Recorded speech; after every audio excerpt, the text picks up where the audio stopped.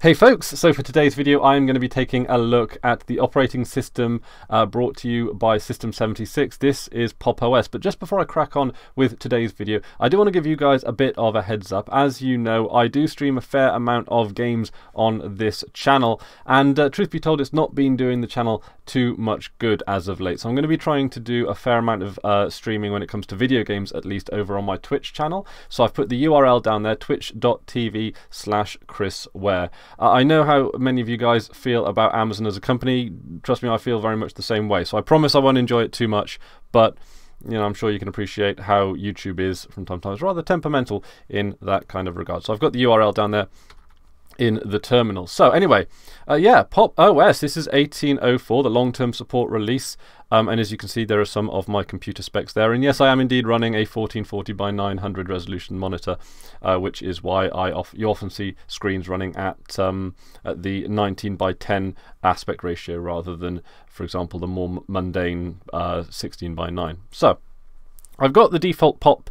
Layout, and I've got to admit, just right off the bat, it looks like a really nice distribution. So it's based on the GNOME desktop. We've got GNOME 3.28.3, and it's been a while since I tried GNOME. So as you can see here, I've got 4 applications that are open. I've got Kdenlive. Now this is a flat pack because when it comes to things like Qt apps, the integration isn't actually all that great. Now I've got an example here. I've got KeePass XC, so obviously I won't log into it too much, but as you can see, it is maintaining the default sort of Qt theme for this kind of thing. In fact, I think I might even have used Qt5 settings and installed that to manage to adjust some of the fonts, but as you can see, some of the options are limited. I'm sure I could use this application, maybe install a few other things to actually get some better Qt themes working on it. As you can see, the font there is a bit more in line with the theme, as are the icons. But yeah, the Qt stuff doesn't match. So what I actually did with this distribution installation was actually, when it came to pretty much most apps, I used the Flatpak repository rather than the native apps. I'm quite familiar with Ubuntu's native repositories, and there are a good selection of software there, but I wanted to see if Flatpaks could fill in the gap, and it can in a great deal of ways. And in fact, because Flatpaks are packaged by the developer in a lot of cases, they often are packaged as the development team sort of imagine them. So when you get something like Kdenlive here, it comes sort of set up with its theme that comes packaged with it, and you even get a few choices of, you know, you get Breeze, Breeze Dark and all that kind of stuff. So it doesn't fit in with the overall theme of the operating system. Quite frankly, not that it needs to, but it does look quite good, and it works really quite well. I know that in the past, Kdenlive has not always worked, particularly well with GNOME environments, but over the past couple of years, Kdenlive has just progressed leaps and bounds. It's an incredibly complex piece of software, and watching it grow into something that can compete with the best of them, and I mean that sincerely, is absolutely wonderful. I do pretty much all of my videos using this piece of kit now, and I do it across a variety of distributions. It's nice to know that a Flatpak is available. I often use the app image as well for very similar reasons, and with app images you know the exact specific version that you're running, and you actually have a lot more version control in that regard. But yeah, I've been using Flatpaks. I'll probably edit this on a Flatpak video on the Flatpak Kdenlive, and but as you can see here as well, I've got a Qt app with simple screen recorder that is recording me there. So this is the Flatpak of Abbey Word, and as you can see, with GTK apps there is significantly more integration there. And I got to say, actually, Abbey Word looks pretty nice in that regard. So it's a little bit more basic when it comes to word processing, but to be honest, most people don't need advanced word processing tools. Most people generally can be quite happy with Abbey Word. I don't use Abbey Word too much. I am a bit more of a LibreOffice guy. I like the control, the granular control you can get over the styles. You can put contents pages in, all that kind of stuff. You get some pretty nifty features with LibreOffice, as I'm sure you do with other pieces of kit. So one of the things that I did quite like about it is that it does come it comes with a very near stock version of the GNOME desktop. So you don't get, for example, the system tray in the top right hand corner like you might do with Ubuntu which I believe in their latest LTS they actually they built in a plugin that allows you to have the system tray icons. And I've got to admit, I haven't really missed them too much, because you have this dock across on the left-hand side, and that basically acts as a dock. It's like your one-stop shop for all of the applications that are open and your favorites that aren't. So that does work really quite well. The only problem that I see are certain applications that require the use of a system tray, and I'm specifically thinking of Dropbox, but I'm sure there are others that can't just be minimized away. You have to actually, to get into the Dropbox settings, you have to right-click on the system tray icon, and I believe you have to click something like Preferences. So if you are running Dropbox on GNOME, I think I've run into trouble in the past with this, but it'd be interesting if any of you guys actually, have managed to mitigate those problems. It's not that Dropbox doesn't work, and maybe perhaps you have to break into the command line, perhaps. Yeah, when it comes to like changing settings and preferences, on the desktop, I think you do run into some problems with GNOME. So one of the reasons behind Pop! OS, it seems, is not only to have a nicely well-crafted distribution specifically for System 76 laptops, and as you can tell from my hardware here, I'm not running a System 76 laptop, so I'm likely not going to be enjoying all of the benefits, and I've run into one or two hiccups which I don't know if I would have come across if I was running a System 76 machine. And also, and this is just sort of my limited running it for the past couple of days now, is the support structure does seem to come sort of from System 76 themselves. So it doesn't seem, and I could very well be wrong on this one, but it doesn't seem that it's got the same kind of community behind it like you might see with Ubuntu, or even with very community-esque distributions like Manjaro and Linux Mint, which rely very heavily on the community, and quite frankly I think are quite stronger distributions for it. So anyway, that being said, it's a very good looking, I mean, this is absolutely beautiful, and it's smooth as silk, although that being said, this is a pretty speedy machine, so I don't necessarily know how fast, how resource intensive it is, but we can do htop here. And so it's actually running at 4.5 gigs of memory out of just under 16. So that's, I mean, that's not great. But then again, you look at some of the programs that are open. I'm actually currently recording with System Screen Recorder. I've got Kdenlive. I've got a web browser up on the other desktop over there. So yeah, actually, truth be told, that would probably be maybe where I would expect the RAM usage to be at. And I have noticed that on things when the GNOME desktop is idling, it feels that it's not using as much RAM as it has done in the past. It does feel that GNOME may be a sort of tightening up, or it could in fact be a System 76 edition as well. But I have heard rumours through the grapevine that that GNOME are hoping to tighten up some of the resource usage. But again, that's only sort of what I've heard, so I have no idea if that's how accurate that is. So I've been using the terminal quite a fair bit as well. In fact, I think I might have done this in previous versions, but you can see here, this is my list of Flatpaks. But go into NeoFetch. The font, isn't the font on this on the GNOME terminal absolutely wonderful? I absolutely love this font. In fact, we can go into Start, Preferences, Profiles. Is it going to be in Profiles? No. What do we got here? Colors, scrolling. Oh, it was right in front of me. Yes, Fira Monoregular. So that's it.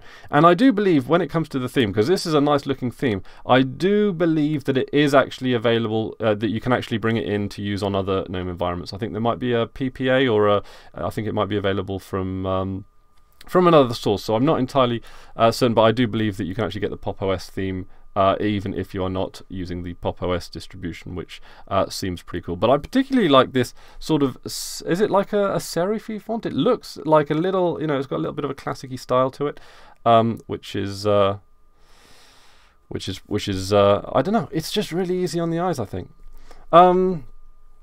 So, what else is there to say about it? Oh, one of the things that I really do like about, and this is probably more of a GNOME thing than a Pop! OS thing, is that new windows tend to open up underneath your currently active windows. Sometimes, like personally, if you're like working on something and you've got an application loading up in the background, you're quickly switching between apps, and to have an application just pop up in your face at an inopportune moment is a bit irritating. So what I do quite like with GNOME is that it does seem that the window replacement, although it pops up, it doesn't steal focus like other desktop environments that I've previously used do, which is there's a lot to this that I'm actually still getting used to, because the GNOME paradigm is significantly different to just about every other of the desktop environments. But some of the changes that they make, some of the status quos that they go against, actually, there are good reasons for it, and once you get used to it, you can actually appreciate some of the nuances of the GNOME desktop and some of the areas where they've slimmed down the UI. As much as I love a customizable desktop environment, there are many people out there that want a standardized desktop interface and just want to run applications and go. And I think GNOME can work pretty well for that as well. You've of course got the GNOME Tweak tool, which I've decidedly not installed because I did want a very I wanted a very out-of-the-box experience in that regard. So I don't think I have too much to say, because I'm sort of really just rounding off my general usage. Steam and the Steam games and Proton, all of my Proton games that worked on my previous Manjaro installation also work across on this Pop! OS installation, and I would imagine that's a lot to do with the underlying Ubuntu base. And when it comes to testing Steam software, Valve recommend that developers test to I think it's either the latest Ubuntu long-term support release or the one before that, so like 14.04 for example would be the one, or 16.04 rather. God, getting old now. So 16.04 might be sort of the traditional desktop that Linux games on Steam are tested against, and then of course that should translate quite smoothly across to later versions of Ubuntu. Anyway, it works quite well, and that's no surprise given its under the hood credentials.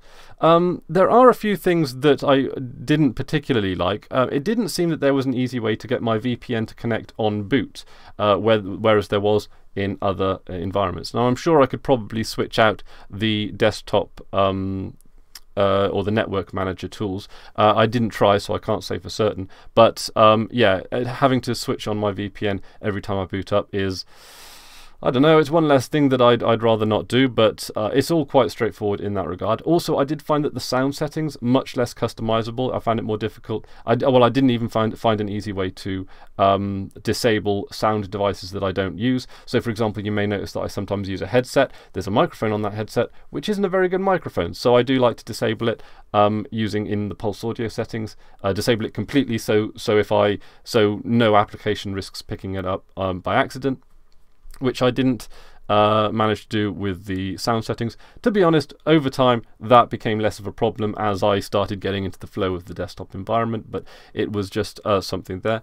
And I did notice that there has been a little bit of an issue with their main theme, as you can see here, where you've got the show applications and the simple screen recorder icon have sort of overlapped here, and that happens occasionally on this.